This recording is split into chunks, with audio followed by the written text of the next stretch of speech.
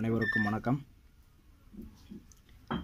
விரிவானம் என்ற தலைப்பில் தமிழ் நெல்லையப்பருக்கு பாரதி எழுதிய கடிதத்தை நமக்கு பாடமாக அறிவுறுத்துள்ளனர். ஏன் உரைநடைக்கு விரிவானம் என்ற பெயர் இங்கு சூட்டப்பட்டது என்பதை ஒரு பார்வையில் பார்ப்போம். விரிவானம் என்பது உரைநடை என்பது விரிந்த உலகம்.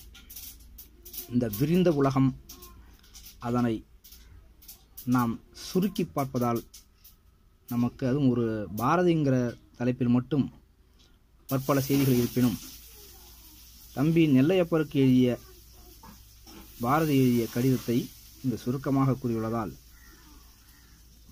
மிக பரந்த செய்தி, அதில் ஒரு துளியை காண்பதால் உரைநடை உலகத்தில் விரிவானம் என்றே நாம் அதை எடுத்துக்கொள்ள வேண்டும்.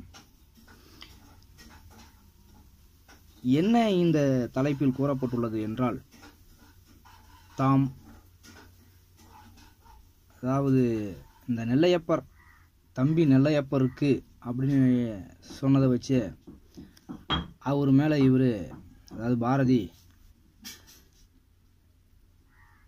எவ்வளவு நம்பிக்கையும் அதோடு இல்லாமல்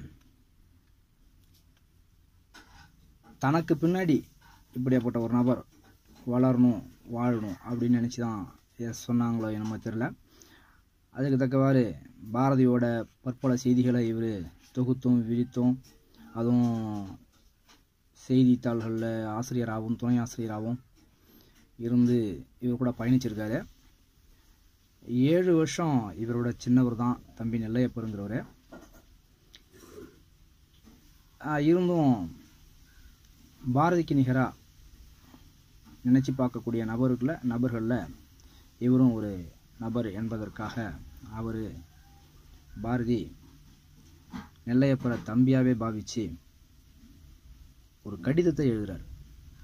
கடிதம் எழுதும்போது கூட சும்மா ஏதோ நம்ம பேச்சு வழக்காக எழுதாமல் அதுலேயும் கவிதை நுட்பம் சார்ந்த சில செய்திகளோடு இயல்பாக இல்லாமல் கவிதை நடையிலேயே எழுதிய கடிதங்கள் தான் இங்கே தொகுத்து தரப்பட்டுள்ள செய்தியாக கொடுத்துருக்காங்க. என்ன அது அப்படின்னு கேட்டால், புதுச்சேரியிலிருந்து ஏறாரு. ஜூலை 19, 1915 இந்த கடிதத்தை நெல்லையப்பருக்கு பாரதி எழுதுறதா இங்கே குறிப்பிட்டிருக்காங்க. அதாவது கடிதம் எழுதுகிற முறை அப்படின்னு சொன்னால், நான் சொன்ன மாதிரி உறவு முறையில் எழுதுறது அப்படி பற்பல இருக்கும். உறவுக்கு கொடுத்துருக்கேன் எங்கள் பகுதியில் தலைப்பே எப்படி கொடுத்துருக்காங்கன்னு கேட்டால், உறவுக்கு, அறிவுறுத்தலுக்கு, வேண்டுதலுக்கு, வணிகத்திற்கு என்று கடிதங்கள் எழுதுகையில் அவற்றின் மொழியாட்சி மாறுபடுகிறது. இப்படி நம்ம என்ன செய்வோம்னா, ஒவ்வொருத்தவங்களுக்கும் எழுதுகிறப்ப சில மொழியை நம்ம கையாளுவோம். கடித வடிவில் சொல்ல வேண்டியவற்றை வெளியிடும் முறை உண்டு. கடிதங்கள் இலக்கியமாக்கும் எழுத்தாளர்கள் மொழிக்கு அதன் வழியாக தனி அழகை உருவாக்கி தருகிறார்கள்.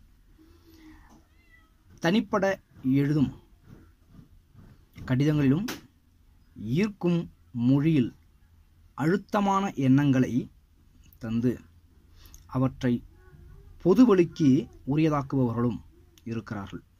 காலத்தின் குரல்களான அக்கடிதங்களில் மொழி வேறு பெறுகிறது.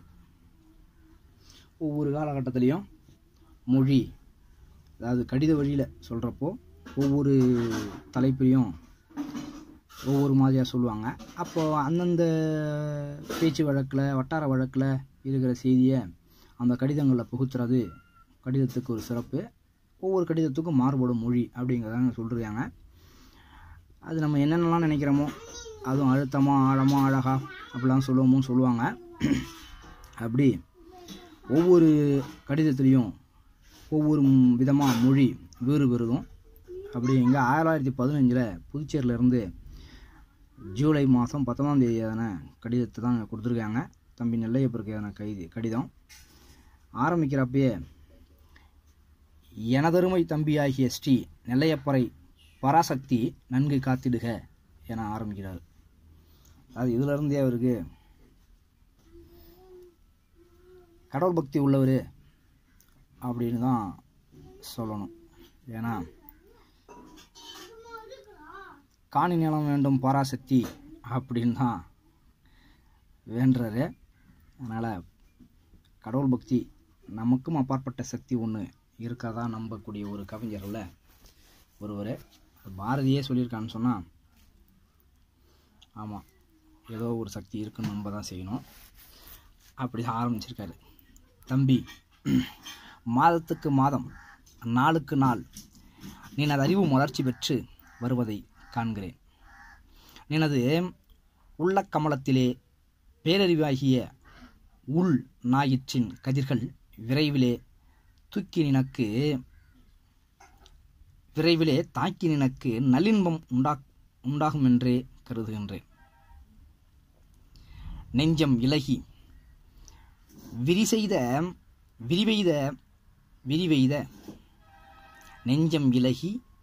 விரிவெய்த அறிவிலே சுடர் ஏறுகிறது. நம்மிலும் எளியாருக்கு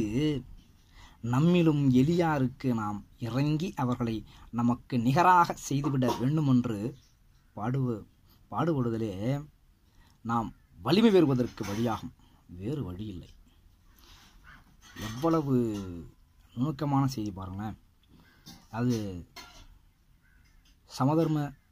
சமதர்மம் சமுதாயம் அப்படிங்கிறது சமமாக அமையணும் அப்படிங்கிறத பாரதி ஏன்னா ஏழை கவிஞன் அப்படின்னு சொல்லலாம். கவிஞர்கள்னாவே தமிழ் படிச்சிட்டாவே வறுமையும் உடனே பிறக்கும்